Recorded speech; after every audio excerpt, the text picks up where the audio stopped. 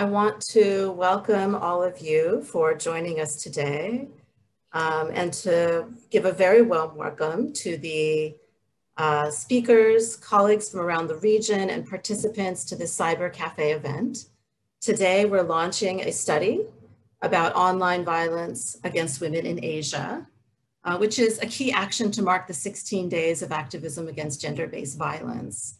We want to give a special thanks to the Ministry of Gender Equality and Family from the Government of the Republic of Korea for their generous support in order to develop this important research study. My name is Melissa Alvarado. I'm the Ending Violence Against Women Program Manager at UN Women's Regional Office for Asia and the Pacific. When we first started discussing the idea for this study with the lead researcher, Zarizana Abdul Aziz, we wanted to gain a better understanding of online violence against women in this region and seek out promising practices and solutions. We were aware of leading research and reports, for example, by the UN Special Rapporteur on Violence Against Women. But we really wanted to look at, how is this unfolding in this region and what can we learn from practices around the region. Now, this was before COVID, and of course, COVID has changed all of our lives with the related lockdowns, people being confined to their homes and being online much more than before. We see that women have faced a greater risk of online violence and harassment. And I think this has been widely reported in media and other sources. So today, we're pleased to discuss the findings from this study with experts from around the region and beyond, and gather their insights about the way forward to end online violence against women and girls. Now, as we begin, I want to note that today's session will include content that for some could be upsetting or triggering, as we will be discussing violence against women and girls. So I encourage you to please take care of yourselves, and if you need to seek support, we strongly encourage you to do so. Helplines are available in most countries and are available on UN Women's websites for countries around the world. We've done our best to map the available helplines that are currently open for callers. If you have young listeners with you, you may wish to be cautious about today's content because there are some that will be sensitive. So, having said that, I'm honored to introduce you to the speakers who will be joining this discussion today. And they are, and you'll see this on the screen in front of you, Sarah Knibbs, the Deputy Regional Director for UN Women's Regional Office for Asia and the Pacific, Zarizana Abdul Aziz, Director of the Due Diligence Project and lead researcher for this study based in the US, Nighat, Executive Director of the Digital Rights Foundation in Pakistan, Jelen, Paclarin, Executive Director of the Women's Legal and Human Rights Bureau in the Philippines, Cindy Southworth, Head of Women's Safety at Facebook based in the US, and Dr. Jiso Yoon, Associate Research Fellow at the Korean Women's Development Institute in South Korea. I welcome all of you and thank you so much for joining us today. Now, to welcome you all further for today's event, it is my pleasure to invite Sarah Knibbs, our Deputy Regional Director, to provide opening remarks. Welcome, Sarah. Thank you, Melissa. Good morning, everyone. It's really a pleasure to be here to welcome all of you, including today's distinguished speakers, to the launch of this very important landmark report, Online Violence Against Women in Asia, a Multi-Country Study. And I would also like to take this opportunity to thank the Government of the Republic of Korea for generously supporting this research. With the largest number of internet users globally, digital technologies in Asia and the Pacific are bringing vast opportunities. But as this study shows, there's a dark side of these same digital technologies, which can turn them into dangerous tools of oppression, discrimination, abuse, and surveillance.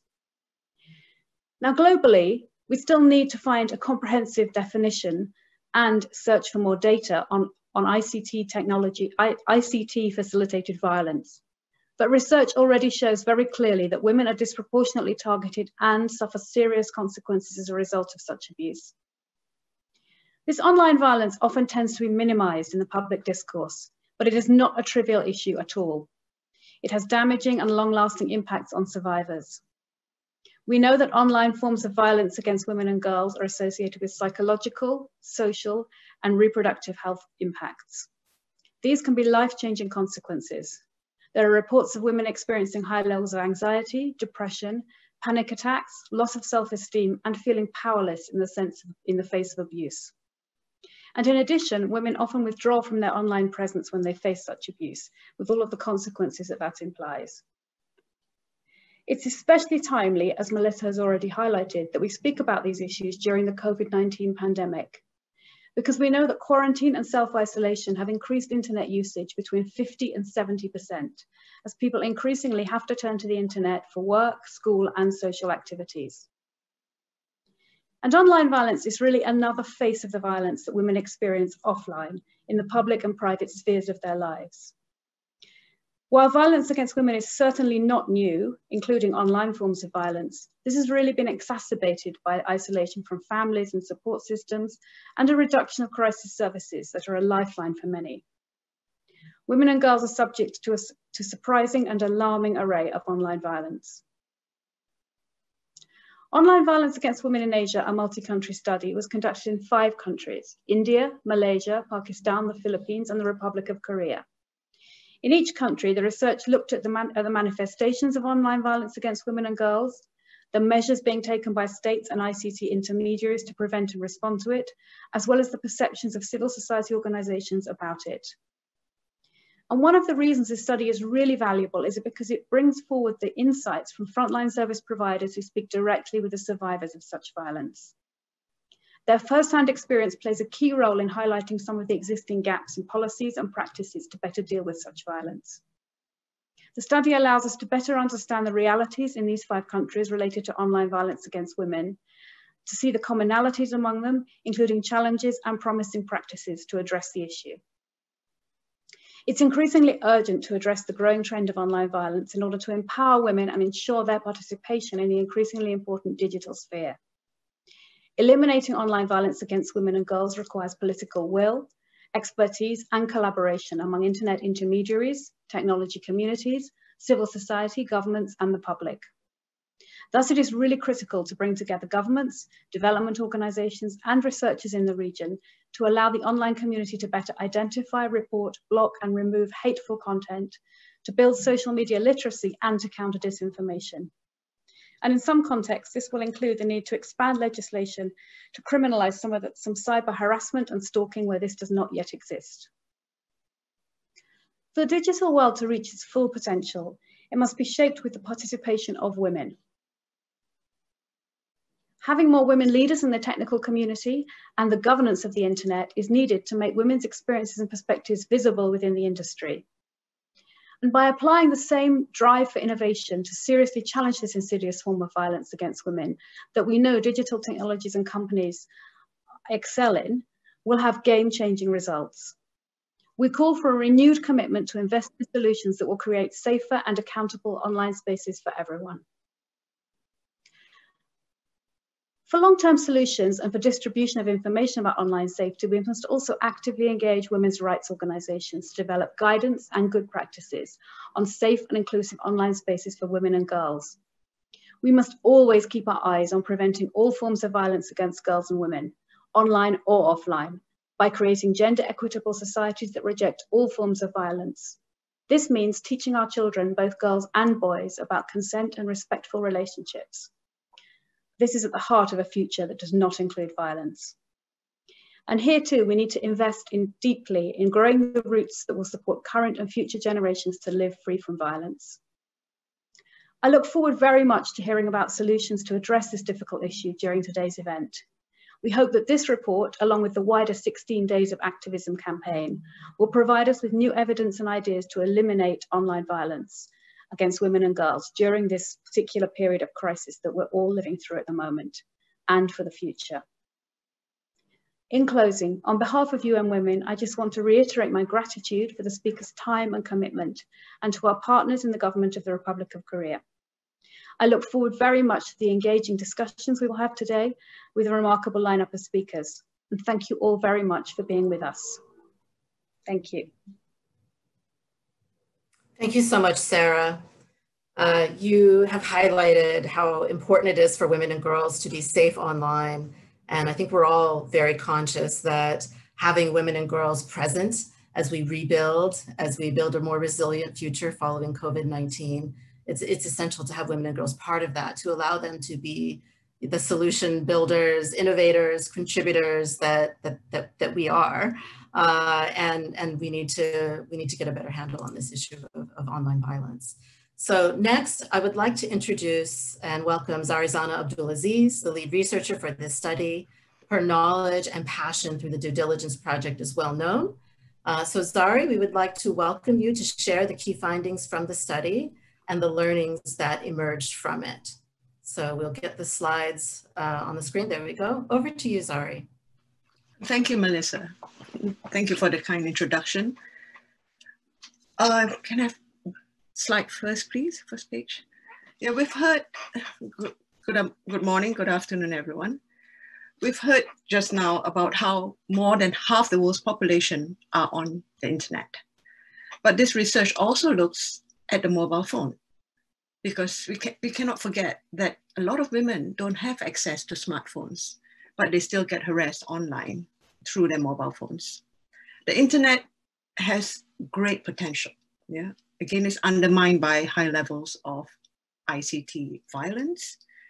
And with COVID, although this research was conducted pre-COVID, well, almost, it was July to December of last year, I think its importance have increased through the pandemic response, where ICT has become almost the primary means of communication, both for work, for news, for relationships.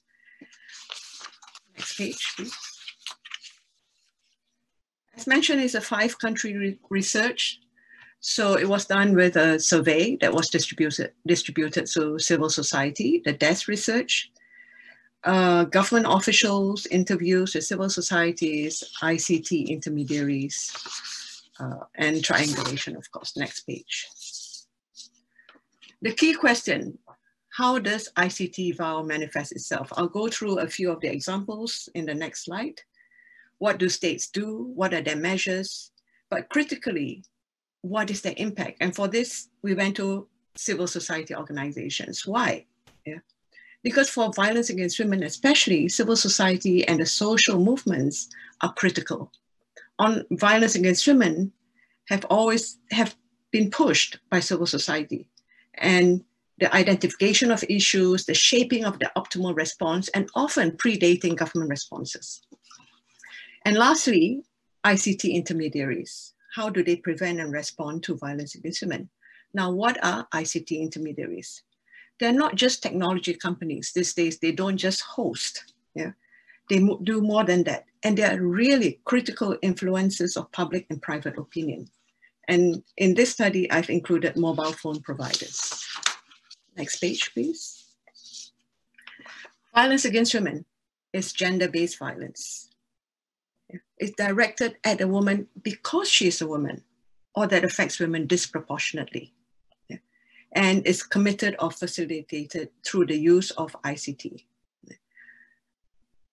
We know that often violence against men and against women, they manifest themselves differently. And for women, it very quickly deteriorates to sexual abuse, rape threats, body shaming, mob attacks. Next page, please.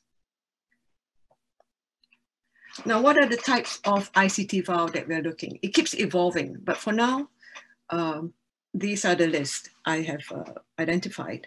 Sexist, misogynist hate speech. And together with cyberbullying, the two have great impact on women. For example, we know about this celebrity, the Korean celebrity Suli.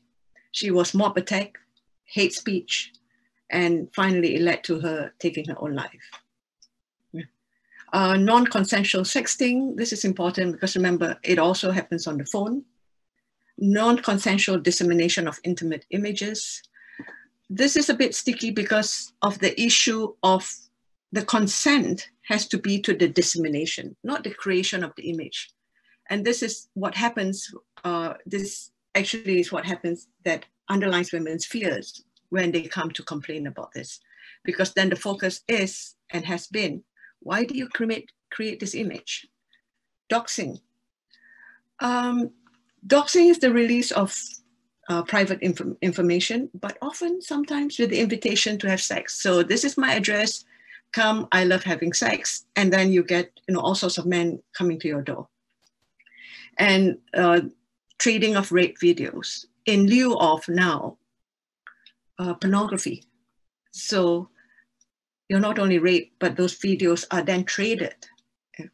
Digital voyeurism. Now you have cameras that are, let's say, smaller than my, you know, my pinky nail, and it can be hidden in changing rooms, in hotel rooms, and it's either live stream or then traded again, or used for sextortion. Yeah, that's another term. It's used to as a blackmail to get more sexual images from you.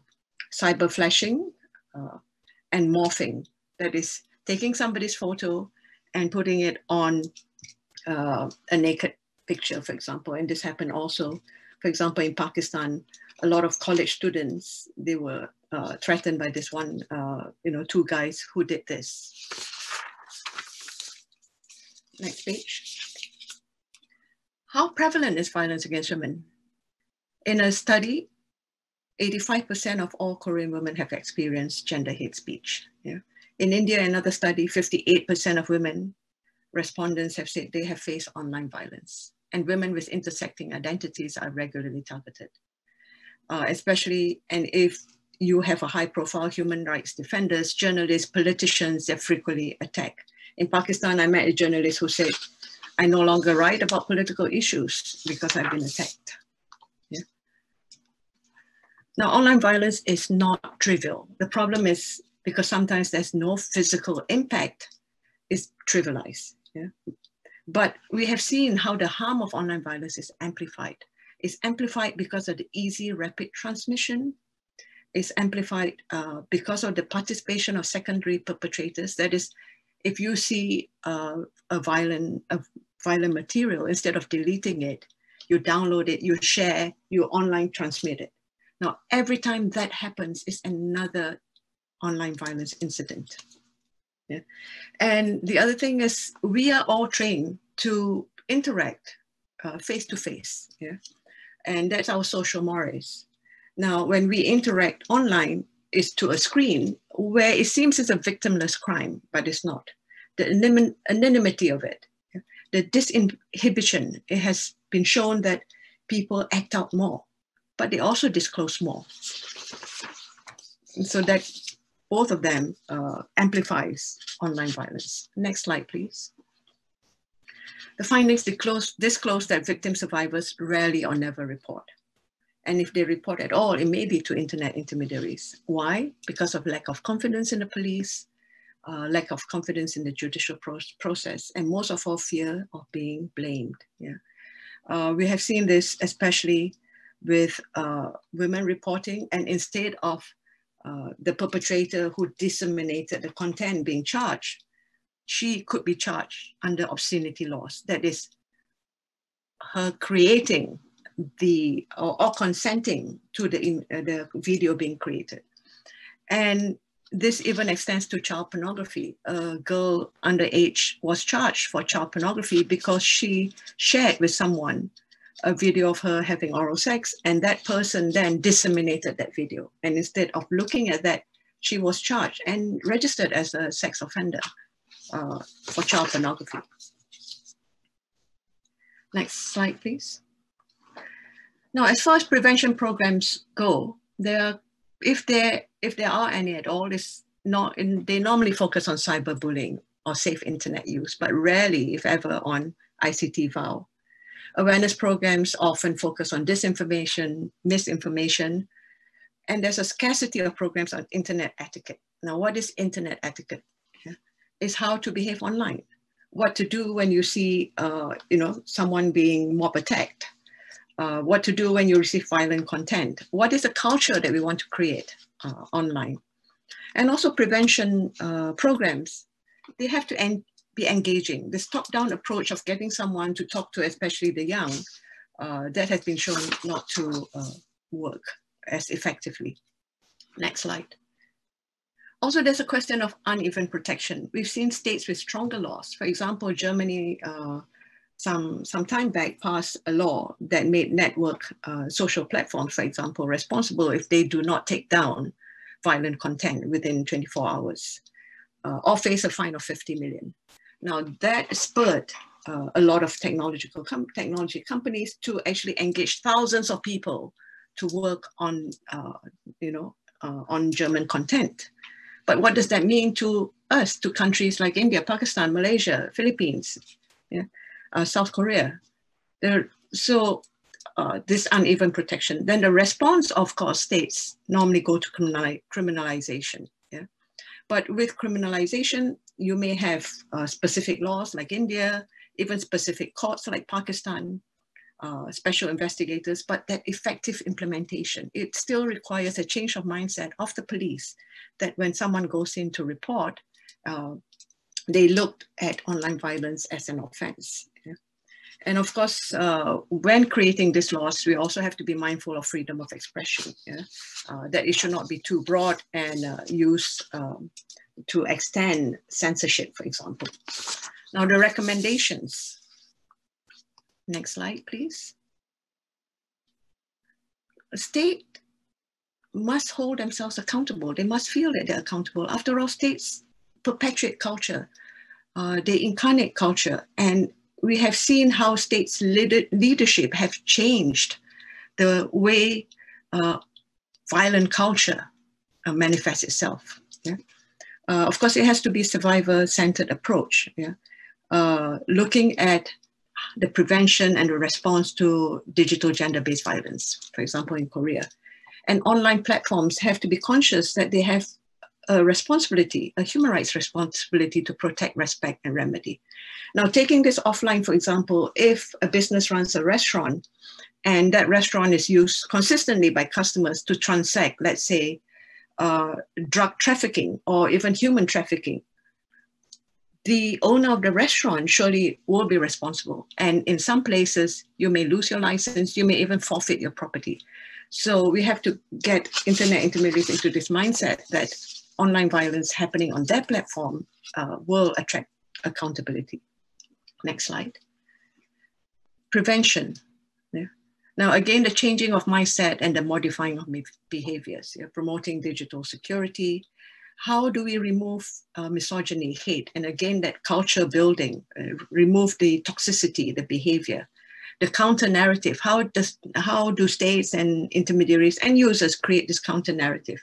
What is a proper bystander intervention? Yeah, certainly not passing on the violent content, the least of which could be just reporting. Yeah. User-friendly community rules. We've seen pages and pages of legal jargon that pass off as community rules. Legally it's sound, but hardly anyone reads it. Everyone wants to just get on board, start the application, create the videos, use TikTok or whatever. So this community rules have to be broken down into something that, that users can understand, and it has to be, flashed easily. Now, simple pop-up. Every time I try to upload something, there's a warning. Do you own copyright to this? Yeah. Now, copyright as a property concept is different. Why can't we have a pop-up to say, have you gotten the consent of the subject matter of this material? Yeah. Now, copyright looks at the ownership of the person, the photographer who created the image.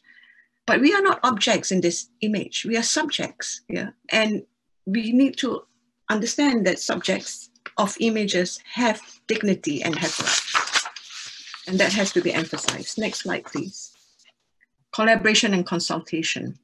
Of course, establishing multi-holder consultative body with government, civil society, states, online platforms, intergovernmental organizations should collaborate, and intermediaries should cooperate and share information across platforms. We have seen how the violent content traverses from platform to platform. And if intermediaries are more quick to share, we can stop this quickly, because once it goes out, it is very, very difficult to remove. Yeah. Next slide, please. Universal norms, yeah. Intermediaries have said they need a clear definition of what is online violence. We can create that, have it applicable to every country. So when having the same standards applicable in Germany as in India or Pakistan, accountability of bystanders, understanding what is and emphasizing that what is welcome and unwelcome material, what is consensual, what is non-consensual, the consent to the taking, the consent to the sharing. Consent is a very, consent is a very specific idea, and consent only applies to what the consent is about. Yeah. And to rethink the notions of this, of what is ownership, what is dignity. I've spoken about this. Next slide, please. And inclusion and diversity.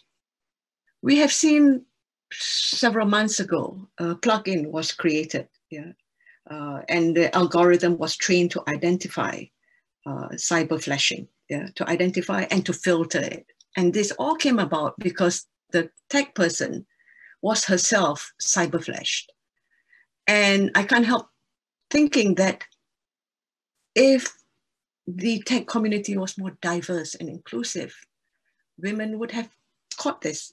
You have to put women in there, women who face the violence, to be part of the solution.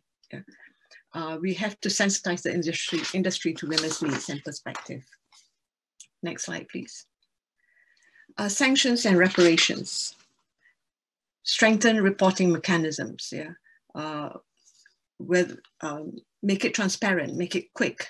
Expand the sanctions and remedies. Criminalization, throwing someone in jail, may not be the most effective sanction. Because for a lot of people, their social platform has become their lifeline, so to speak. If the sanction is related to, for example, that platform, then it may be effective. And also, women are put to spending thousands each month to remove content, to engage professionals to do it. The perpetrator has to be made accountable and pay for this, restitution. Even an apology might go some way, and compensation.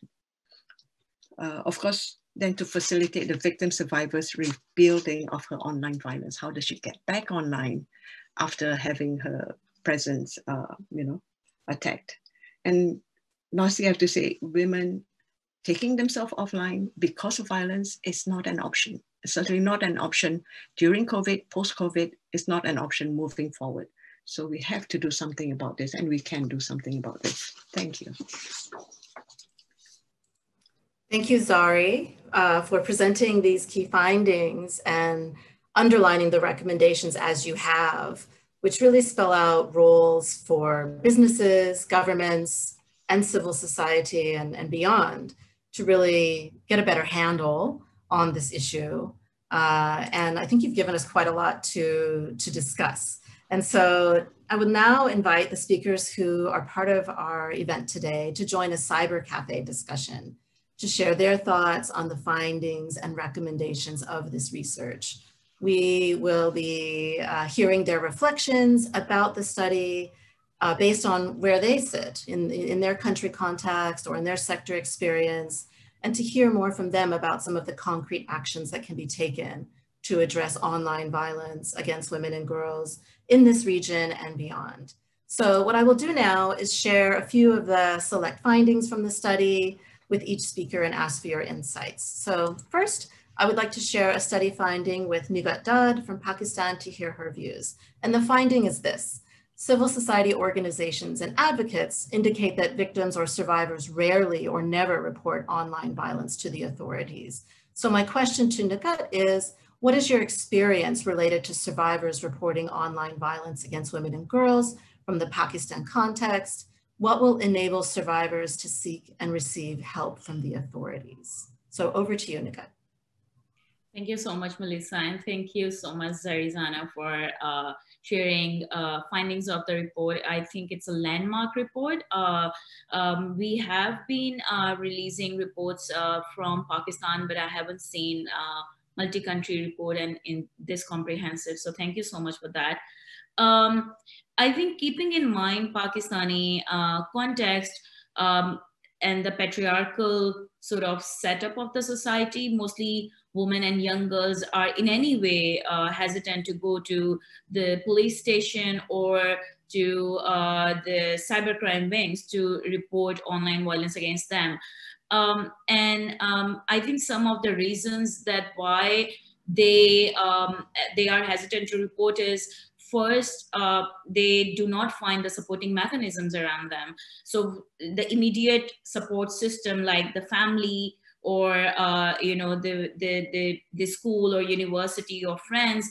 And I think the main reason is the shame and stigma that is attached to the online violence against women and the forms of online violence against women, especially when it comes to non-consensual use of intimate images. The fear that when they will go to the law enforcement agency, they will be victim blamed. And I think the very important issue that mostly survivors have raised with us at our helpline, that how my data will be secured will be the law enforcement agencies. And I think that's a very valid question. In absence of any data protection or privacy policies, they are hesitant to submit their data as an evidence, because that's the first thing that the law enforcement asks survivors to submit to pursue their cases. Another important thing we have seen, that it's not just one stakeholder that needs to focus on their on their training or building capacity.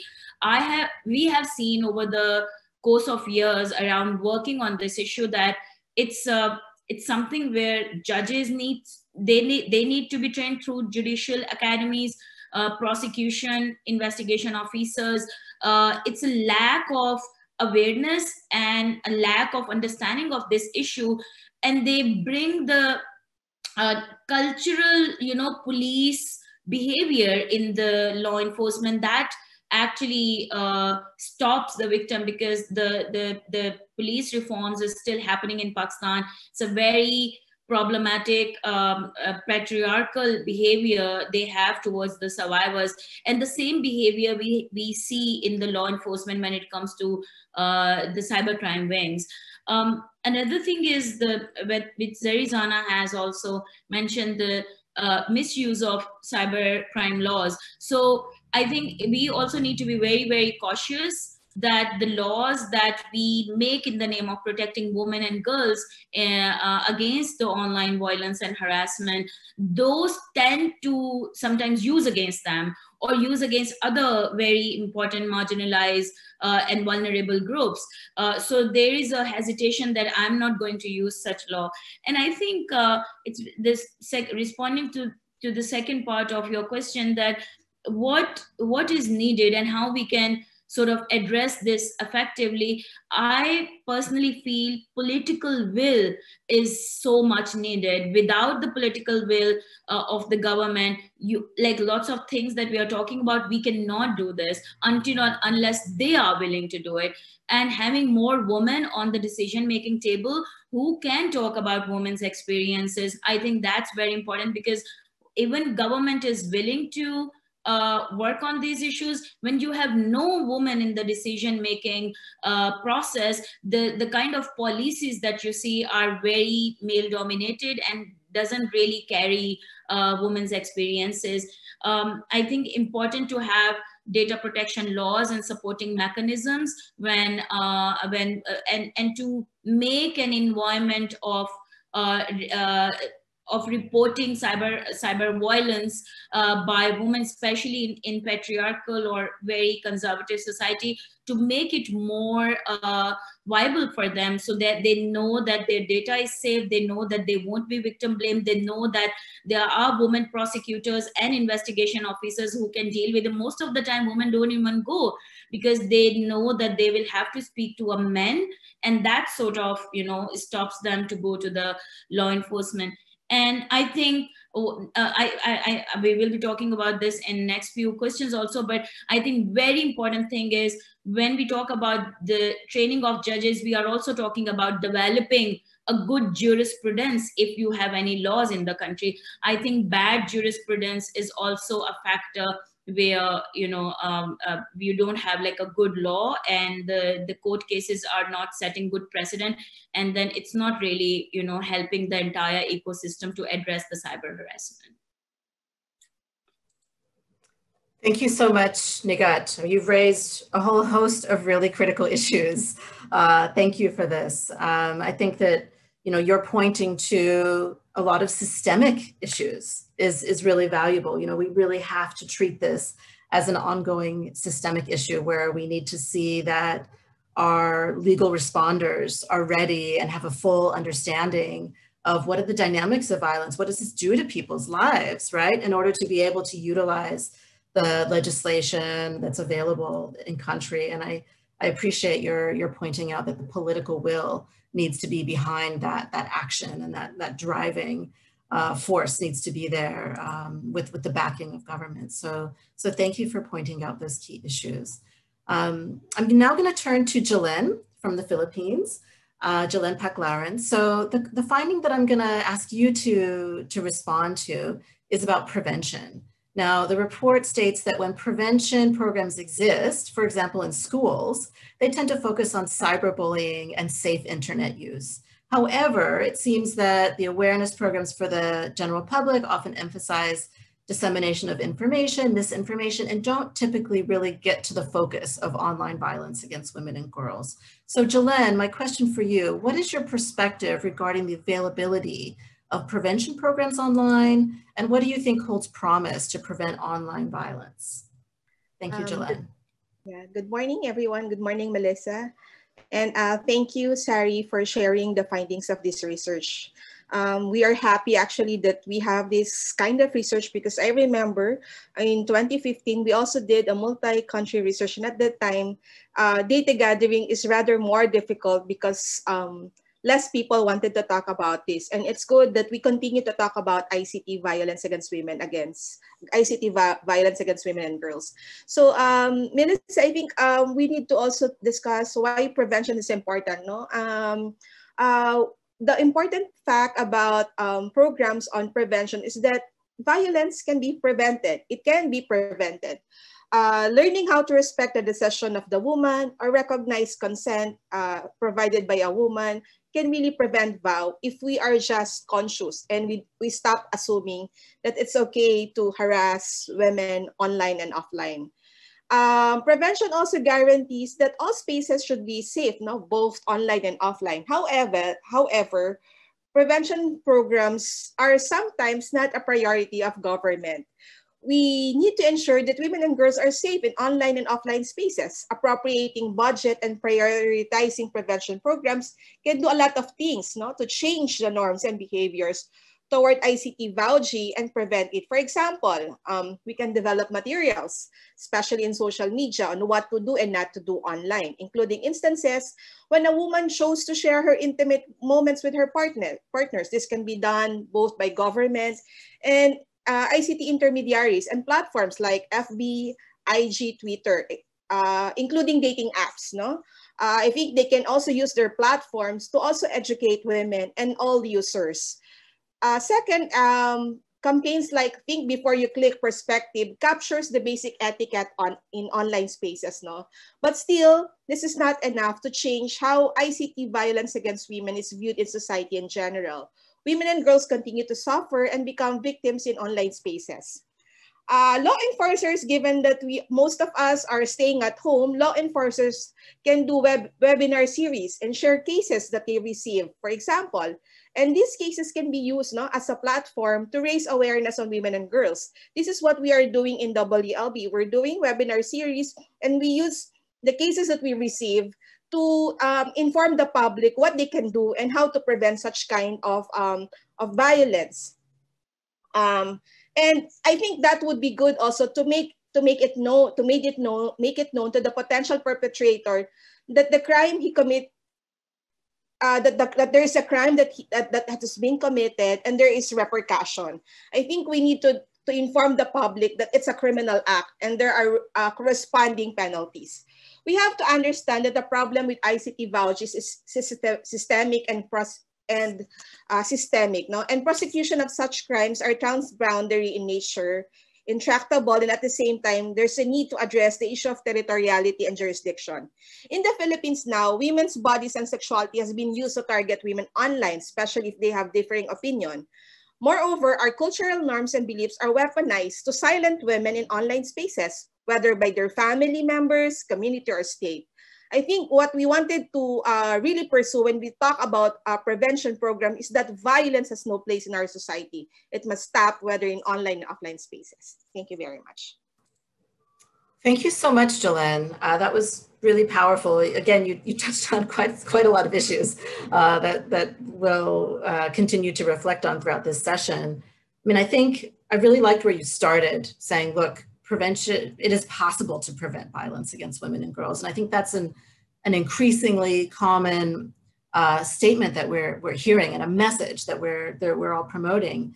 We are starting to see much more evidence now about what actually works to prevent violence. I think a lot of advocates over the years have become frustrated, feeling like, look, we're doing all this awareness raising, but this is not getting us where we need to go. We're not feeling like it's having the effect. And we're learning more through evidence and through practice, right? Through programs and evaluations and research about what works. And so I think that your message is really important here, that we are starting to know much more about what works to prevent violence against women and girls, and we can apply it here. And as you said, that includes speaking to young people before they become perpetrators or victims or survivors, right? We really want to reach people before they get into these difficult situations and perhaps, harm somebody when perhaps they didn't know that would be harmful. So you've given us a lot of really, really critical pieces, and thank you for that. So next, I'm going to turn my attention to Dr. Jiso Yoon. And the finding that I'm going to ask you to reflect on is regarding state measures, which mostly focus on legislation that criminalize online platforms, sometimes carrying sentences of imprisonment and fines, sometimes with specialized law enforcement personnel, prosecutors, and courts. So my question to you is, based on your research and experience in the South Korean context, what do you think holds promise to stop online violence against women and girls? Over to you, Jiso. Well, thank you, Melissa, and thank you for such a great report. Well, the South Korean government has come up with and adopted a number of measures and policies to counter online violence against women.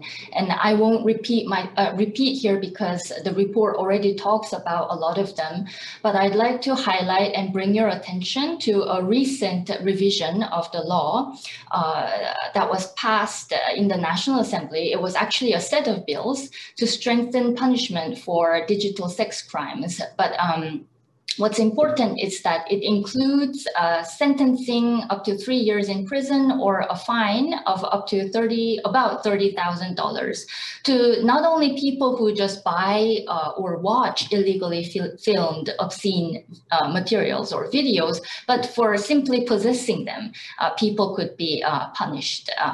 And so this, in addition to this and other measures, I believe these efforts are definitely changes in the right direction.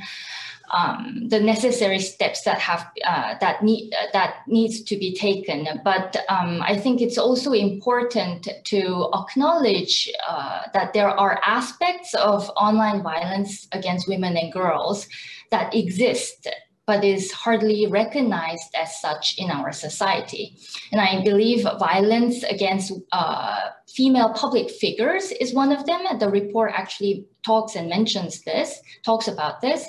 And I also think gendered hate speech is another example. And so as the report shows, actually experts believe that these are important and emerging components of online violence against women and girls. But among the public, I think there's still very little awareness. And so I think these examples show how large the scope of online violence against women can be, and how difficult it is to define that scope and to come up with effective measures for each.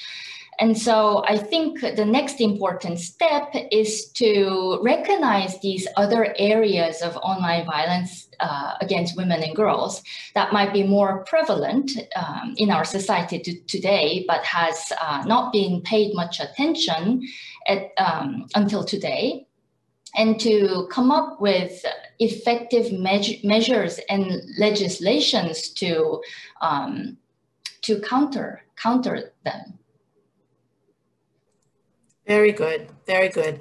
I really like your mentioning this issue related to what happens to online female public figures and the response that they get from public, which is often abusive, sexually harassing. You know, there's all kinds of horrible threats that happen to a lot of female public figures. And this really speaks to what we said earlier in this event today, that we really need to see more women in leadership roles, right? We really need to see women in decision-making bodies. You know, that includes our parliaments, that includes local government. And so this type of violence is directly challenging women's ability to be successful, to be seen, to remain in these roles. And so I think there's a really critical link there. And you're right, this is mentioned in the report, and I think it deserves far more attention and perhaps research than we currently have. So you're raising a very critical issue, and I think that we'll be returning to that. Thank you so much, Jiso. Okay, so for the next finding, I'm going to turn our attention to Cindy Southworth from Facebook. And the finding that I'm gonna ask Cindy to consider is the following.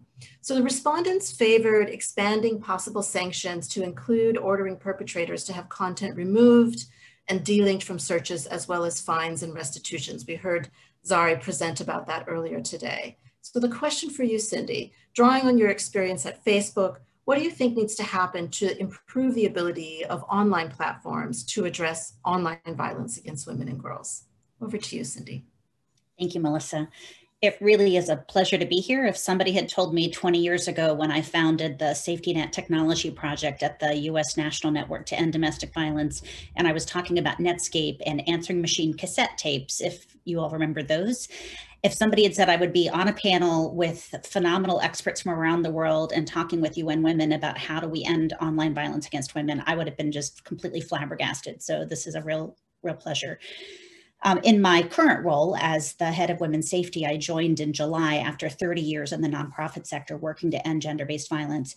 And in the work that I'm doing at Facebook, it's very clear that you have to have a holistic, comprehensive approach.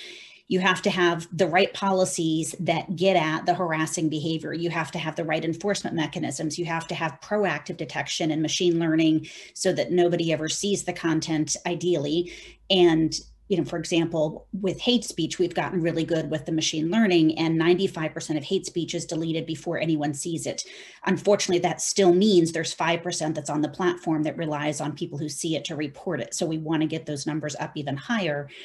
But, it's policies, tools, detection, and then partnerships. We have to have, groups like academic experts and NGOs, civil society working together.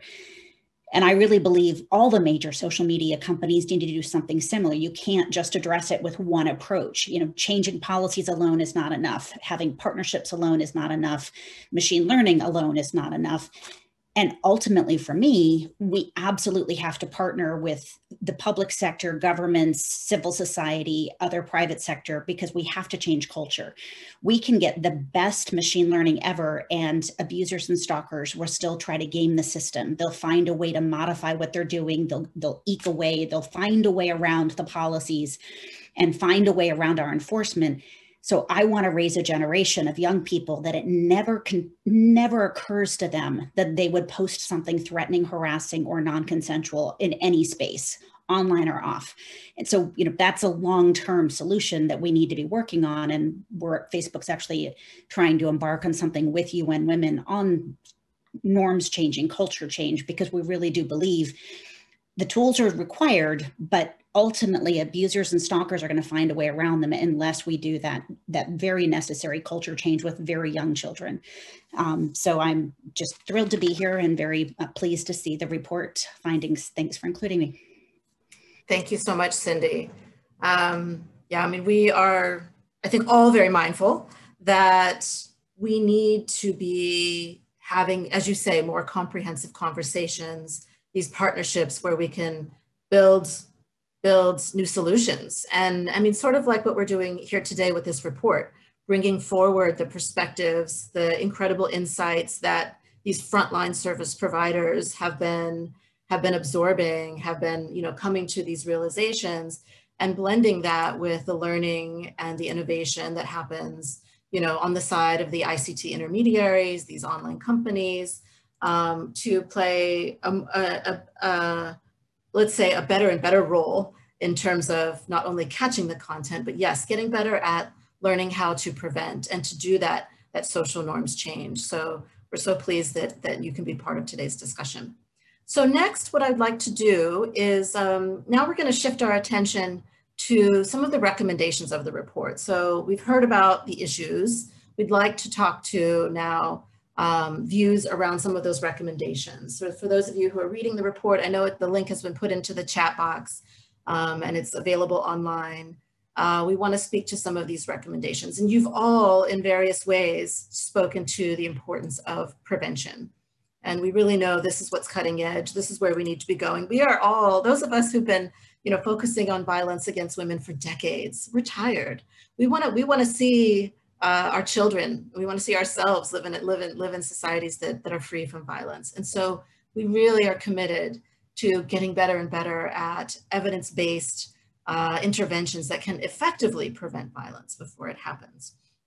And so I want to turn to Nighat again and ask about your perspective related to prevention. So one recommendation of the study was that prevention strategies need to aim to change mindsets and modify behaviors both online and offline. Of course, online is a reflection of what we believe and what we do offline.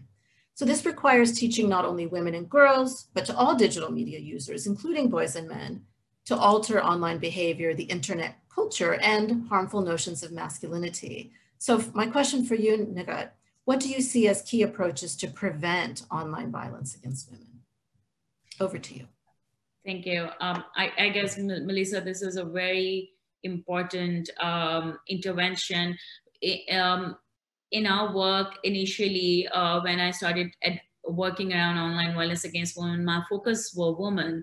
And I think keeping in mind the kind of setup we have here in Pakistan, the patriarchal society where women, they are not really comfortable talking about their experiences in the presence of men. And we know that it's a male-dominated society.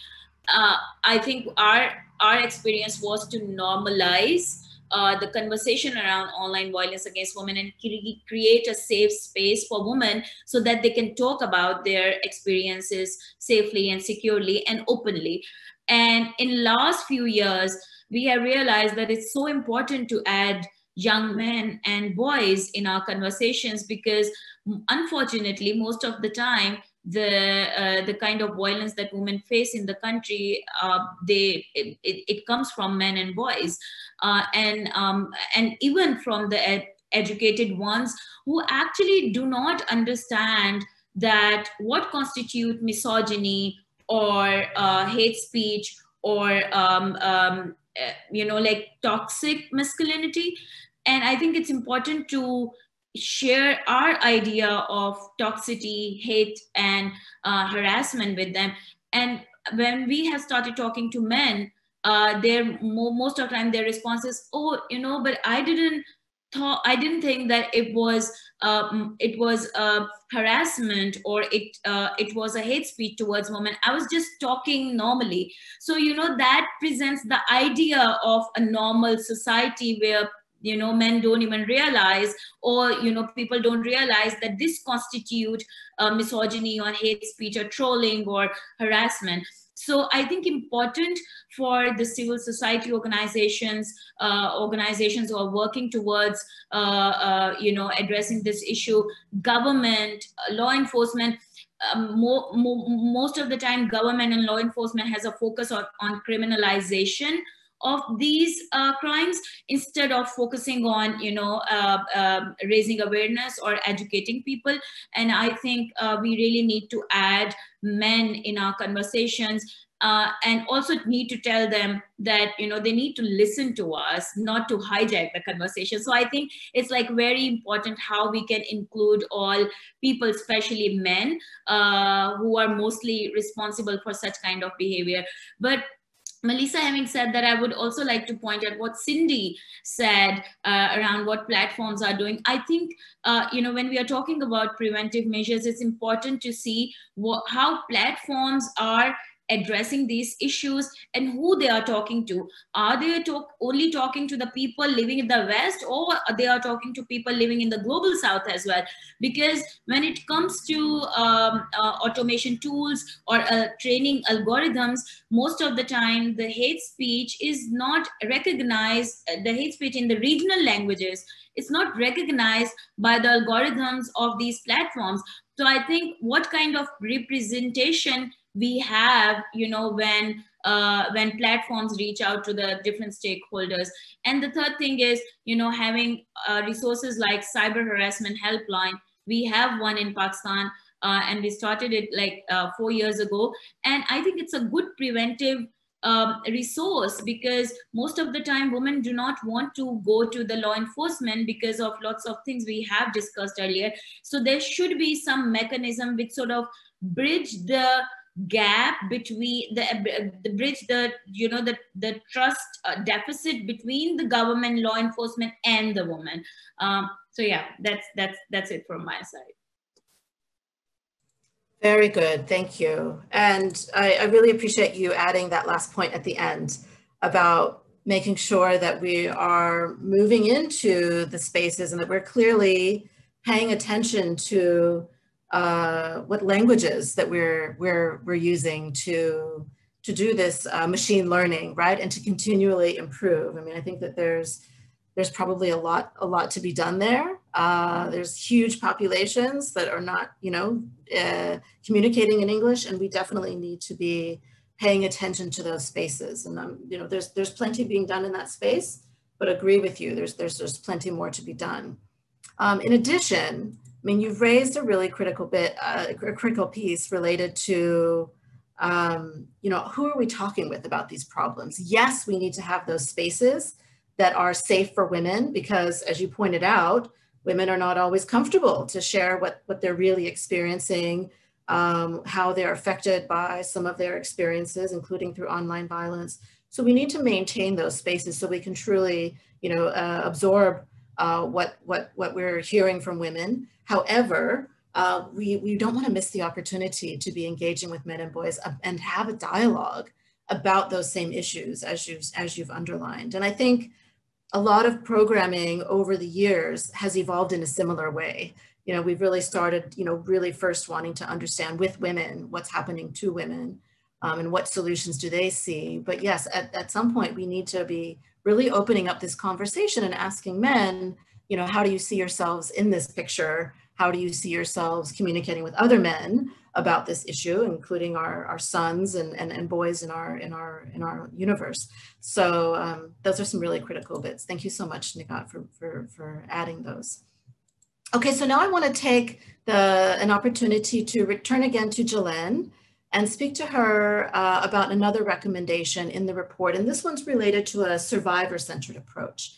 And so in this recommendation, it states that a survivor-centered approach to women's access to justice, along with gender-responsive laws and policies, will foster confidence in the legal process and an effective enforcement of the law.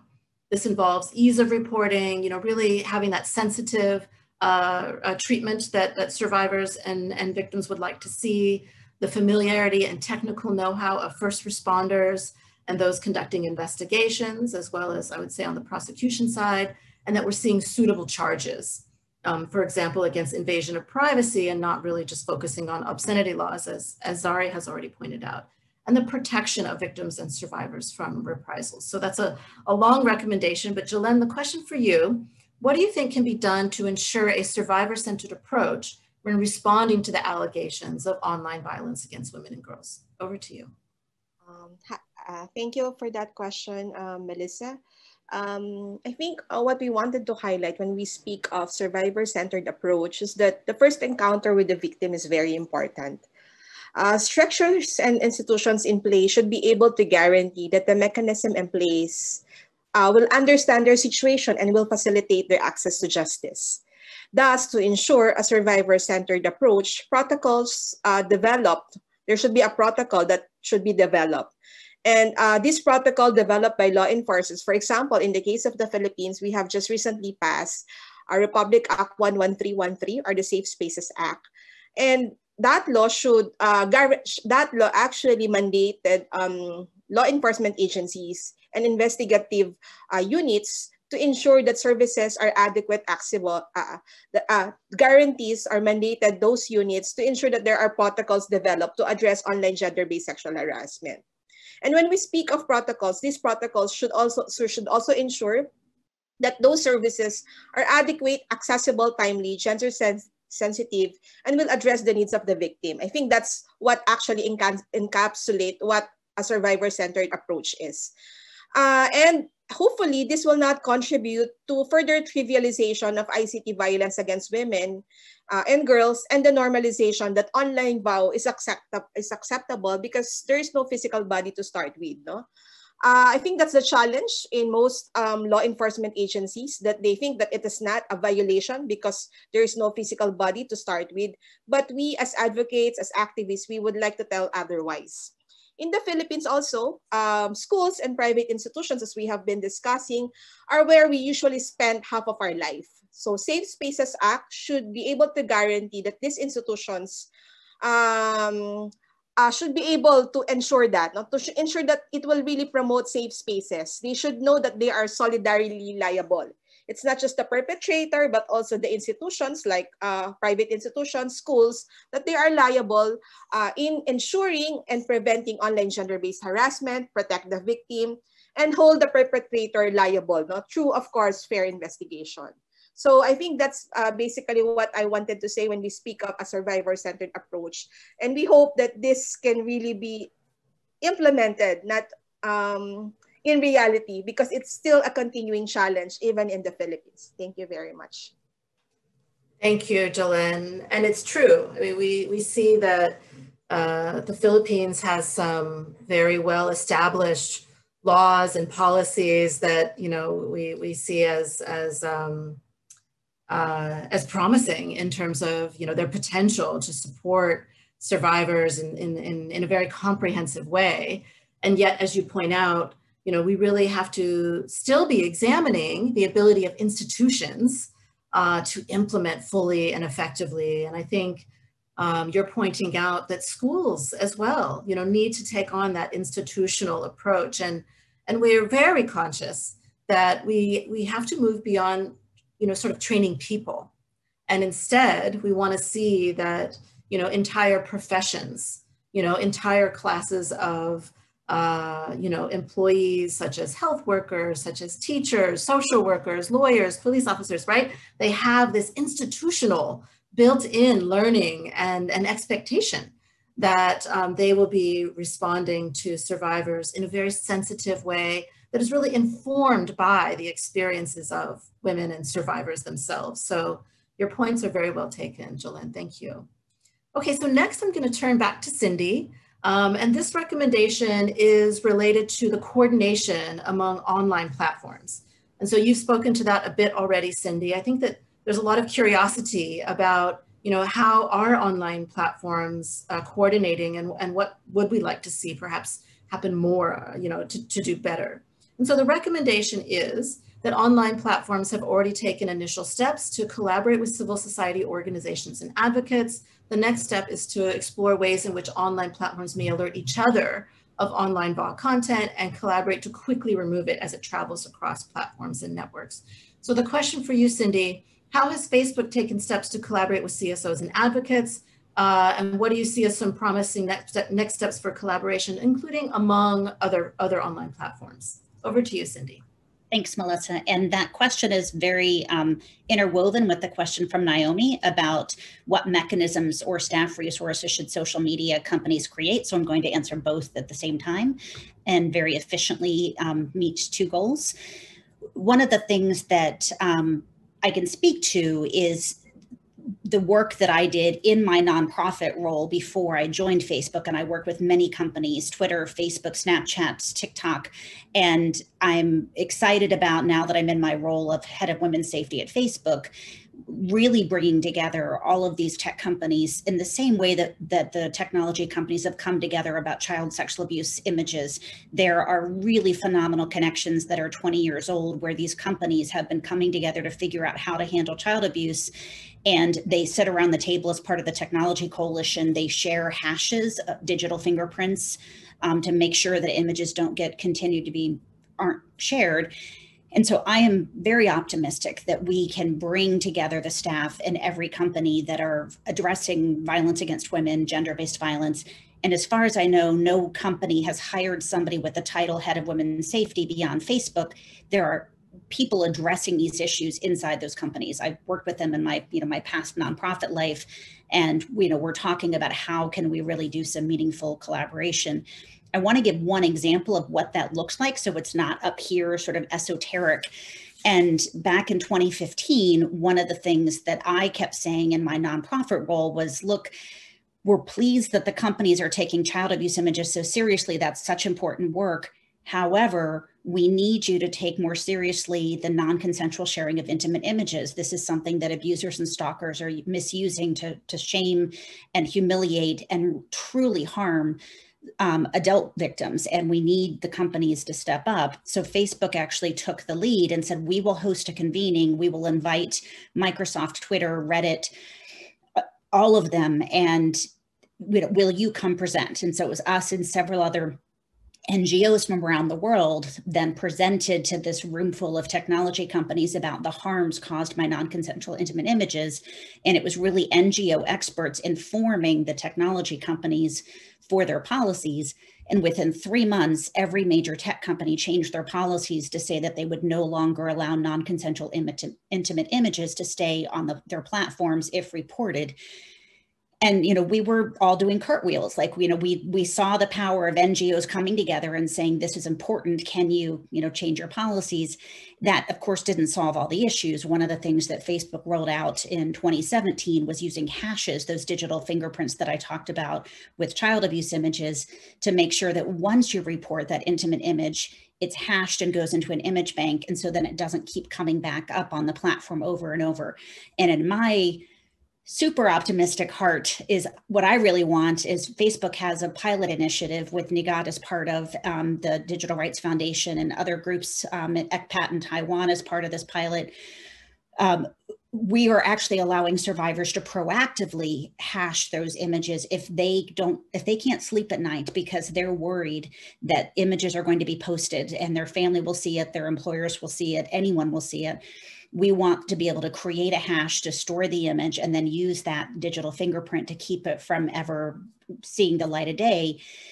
But in an ideal world, we would have a central NGO partner who's sort of the National Center for Missing and Exploited Children partner who sends the hashes to all the tech companies. And then those images don't appear anywhere. So that's something we're working towards. We're in very preliminary conversations, but it would be exciting to be able to help survivors sleep better at night, knowing their images are not going to show up. Very good, very good. Okay, so I appreciate that you're conveying a sense of hope. I always like to convey a sense of hope that we are making progress and that together we are approaching a better scenario where we can be more effective. I mean, we know this problem feels sometimes just wildly out of control. And it helps to know that there are strategies, there are partnerships, there are people that are taking this very, very seriously, including at Facebook, and we know that other platforms are doing similar work, and there's a lot of attention to AI and machine learning to help bring this together. But as you say, it's not the full solution. We still need to have these interactions among us to be able to identify and take down this content, and also to prevent. I mean, I think the message here is very clearly that we need to get better at the response, but we also need to not let go of our ambitions to prevent and to be able to build evidence that allows us to know that we're making the progress that we need to be making around. So thank you for those welcome remarks and a bit of update in terms of how things are going among partnerships to handle this issue better, Cindy. Thank you. Okay, so I'm now going to turn attention to back to Jiso Yoon. This is the final recommendation I'm going to ask someone to respond to. So this recommendation is around needing further interaction among states, online platforms, and other structures.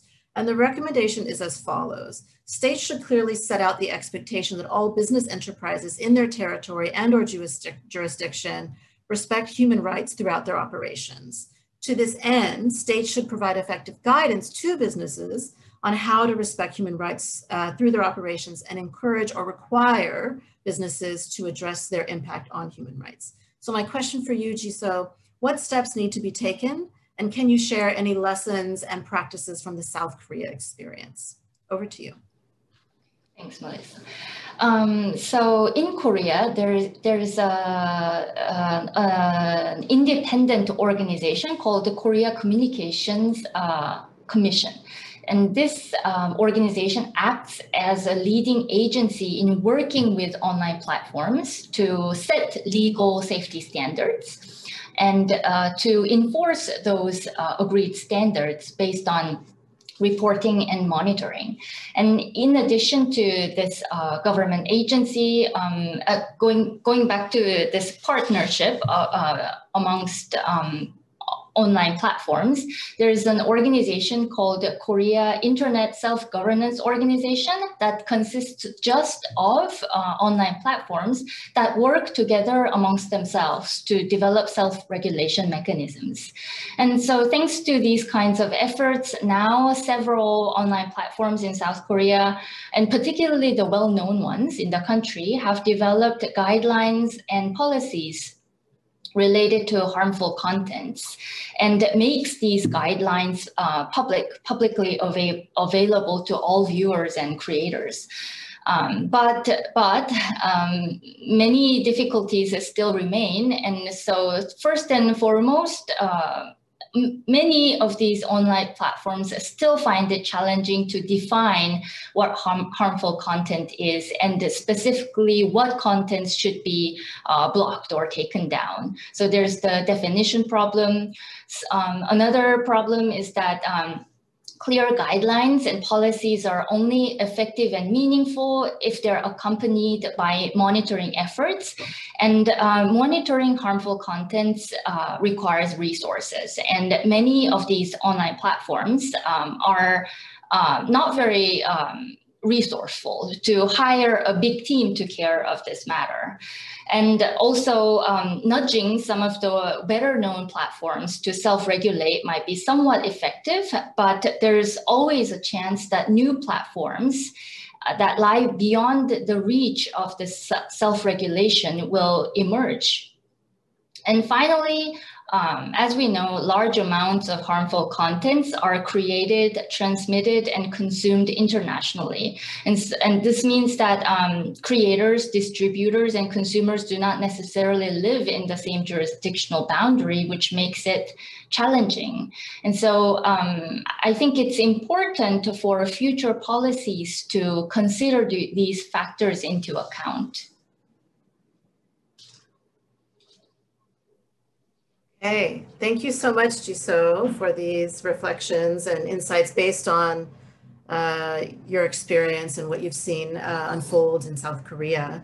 I mean, I think the issue around self-regulation is a really, really important one. We need to continue giving this attention and recognize, and as you've pointed out, that we need to see an interplay of self-regulation and then regulation that's really established by the state, where companies are perhaps not meeting the standard that you know, that meets the reality and meets the needs of survivors of this type of violence.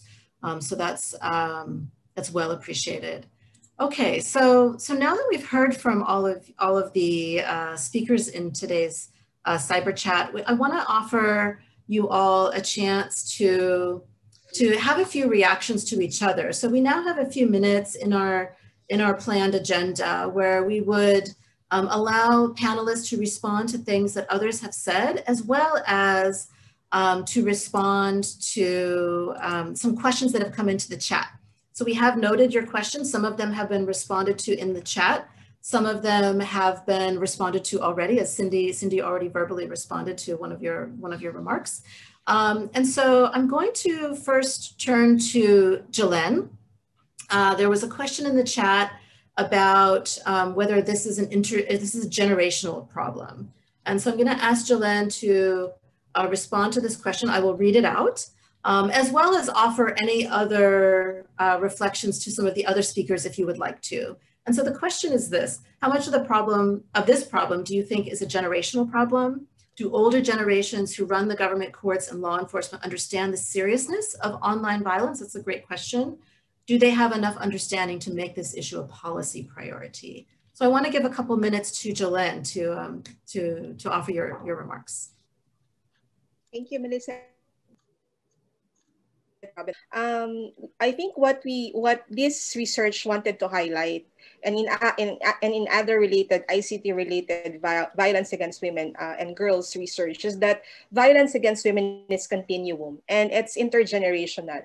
And I think that's the reason why, if violence is happening in a particular generation, that must be stopped and that must be addressed, or else it will continue and pass on to the next generation. And I think this is what some studies actually mention about intergenerational cost, no? And therefore, I think that's the reason why we need to really expose this kind of problem, so that government must address it and look at it, no? And economically, how it also impact the economy if there are a lot of violence committed in a particular community. So the question is, how do older generations who run the government, blah, blah, blah, are serious or understand? That's what actually what I was trying to say in my last intervention. That because there's no physical body that we're talking, some law enforcers look at it as a minor violence or trivialize ICT-related violence against women. And that's actually what women's groups in the Philippines are actually trying to highlight, that whether it's an online and offline, it's still violence against women and must be addressed, no?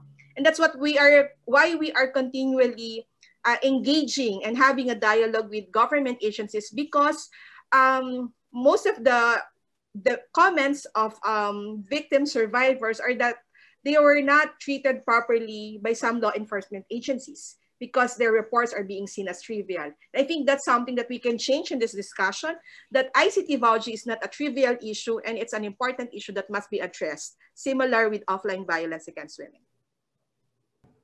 Well said, Jelen, thank you. Yeah, what you've said has a lot of resonance, and I think we've certainly heard that. Zari, when she gave her presentation today, she really tried to help us understand, all the myriad forms of online violence and the harm that comes. I mean, I think we've given this a very quick, treatment, and there's so much more to understand about how harmful this type of violence is and how it really stops women from, living their lives fully, from, reducing their presence online, and to really changing the way that they live their lives because of fear of harm. As well. So, that this needs to be taken much more seriously, I think is very much true. And we appreciate your underlining that. So I have perhaps another question, this time for Cindy. I know, Cindy, you've responded to one or two things already when you spoke, but this is related to being part of the private social media sector. Do you think additional government regulations help or hurt social media companies' approach to curbing ICT violence? And then additionally, what recommendations do you have for policy to keep up with the fast changing nature of the internet? So Cindy, over to you for this question, as well as any other responses you want to make to some of the other speakers. Sure. As a relatively new employee of Facebook, I honestly am curious to see how this plays out in different countries where regulations and legislation is happening. I can say that from my time in the nonprofit sector, watching regulations and legislation being made was a little terrifying. Things were being changed at the last minute. Sometimes special interest groups had the ear of the legislator or the regulator. And so from a victim advocate standpoint, we were sometimes appalled with what came out in the final version. So I honestly just don't know whether legislation or regulation would assist us or be harmful.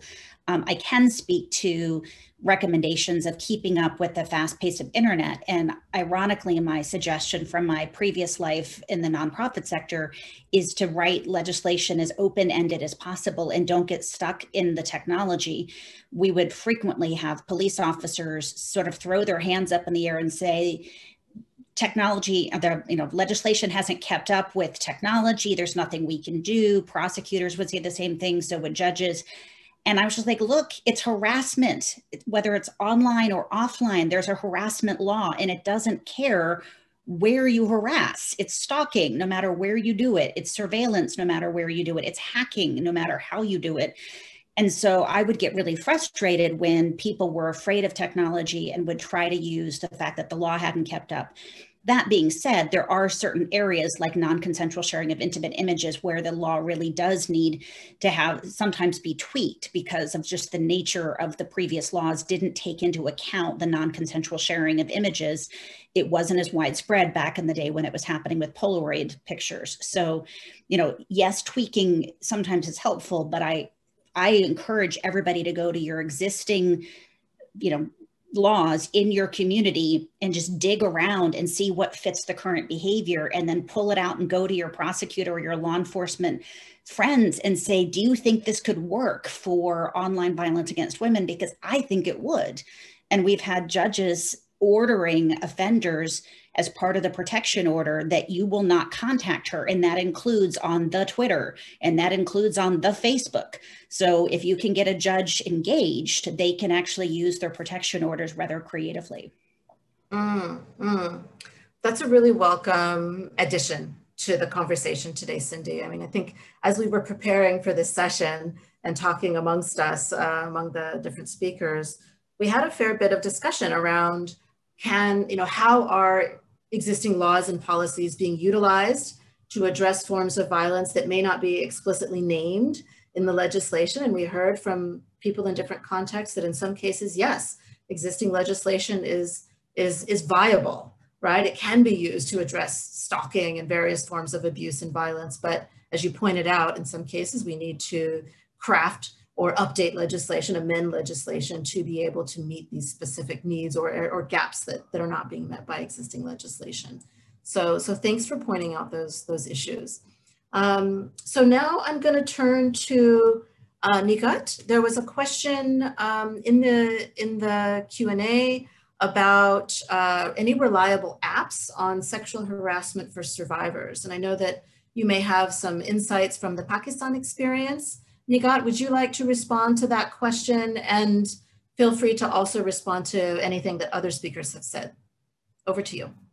Thank you, Melissa. So we basically, it's not an app, but an online portal to address sexual harassment against women, especially at workplace.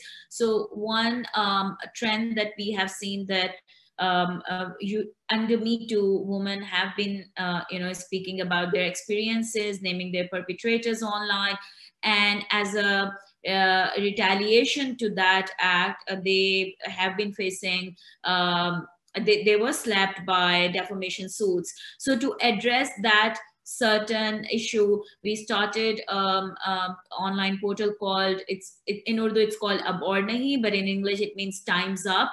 And the portal has a list of pro bono lawyers and with their bios and what they have done in their work. So any survivor can go to the portal, click on the a lawyer's bio, and then reach out to them directly. So not necessarily related to the defamation suits, but also can ask them about sexual harassment or online violence or any issue of violence that they are facing online and offline, specifically related to sexual harassment.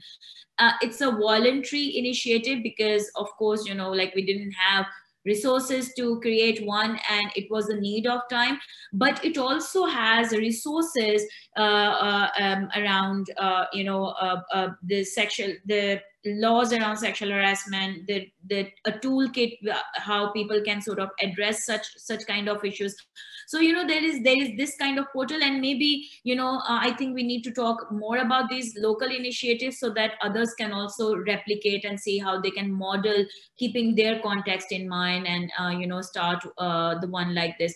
But I would also say that it's important for the donors and the INGOs to give resources to the local people so that they can initiate local responses and solutions, because most of the time there is like Western solutions coming into the country like parachuting, and people are like, oh, we do not resonate with these kind of solutions. So yeah.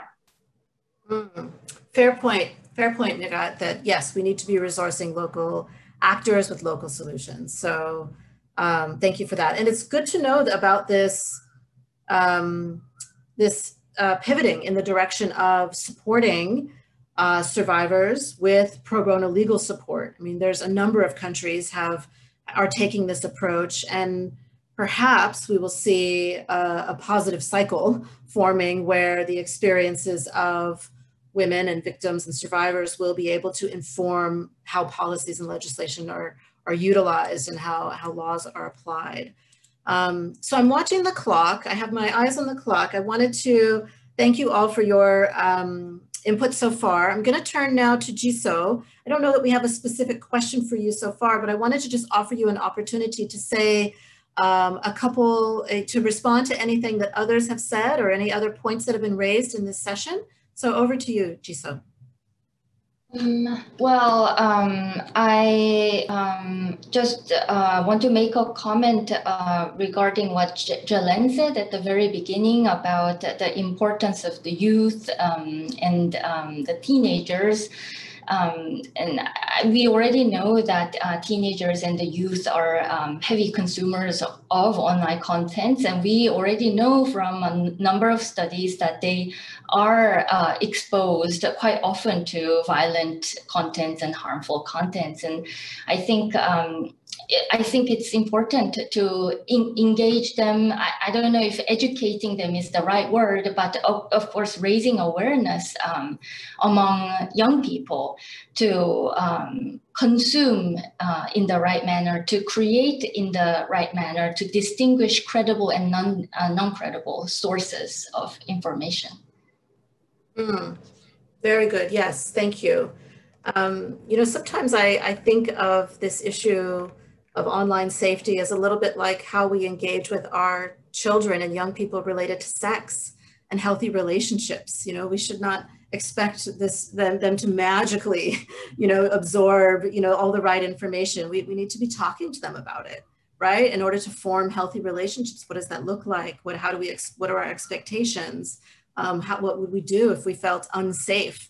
What does consent mean? So there's very similar parallels here into how we speak with our young people, coach our young people to be safe online and to treat others safely, right? We have to build those expectations, and we have to build that through discussion and dialogue, and to do so with young people. Our research has certainly pointed us in the direction of speaking to younger and younger people about both boys and girls, about healthy relationships, healthy sexuality, consent. This is something that we know that we need to be doing. And I guess as parents and as family members of young people, we need to get better at that. So thank you all for your insights. We are approaching the end of our time. And so I'm going to offer an enormous thanks from us to all of you for making the time to participate in today's session, both the speakers and those of you who are also joining online.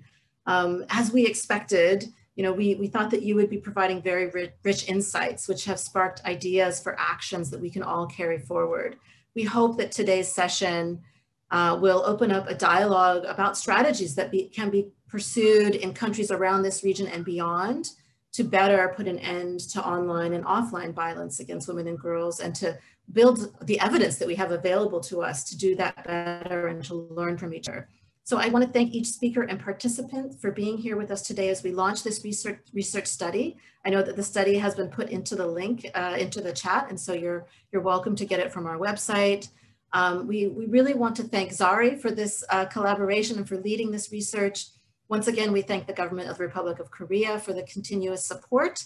And on behalf of UN Women, I want to wish you all an inspirational and active 16 days of activism against gender-based violence. We know every single one of us is needed, and we thank all of you for what you've brought to this discussion and what you will be bringing forward as we continue. So thank you all for coming, and we look forward to engaging with you in other ways online as we move forward. Have a good day and have a good evening. Thank you.